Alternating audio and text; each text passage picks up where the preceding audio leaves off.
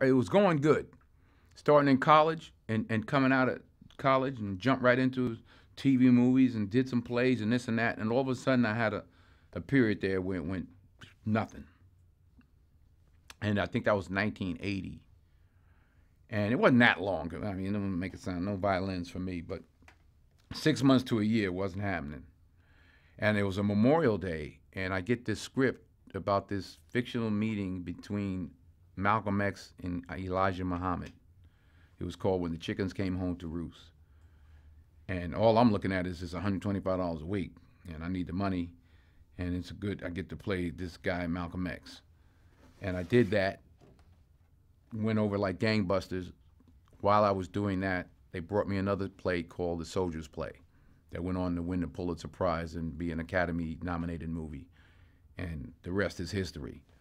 So right before, and I had put in an application with the city of Mount Vernon for the recreation department because it was time to go back to work, and I was like, maybe this thing ain't gonna work out. So I had an application in the rec department, and I got this script When the Chickens Came Home to Roost playing Malcolm X.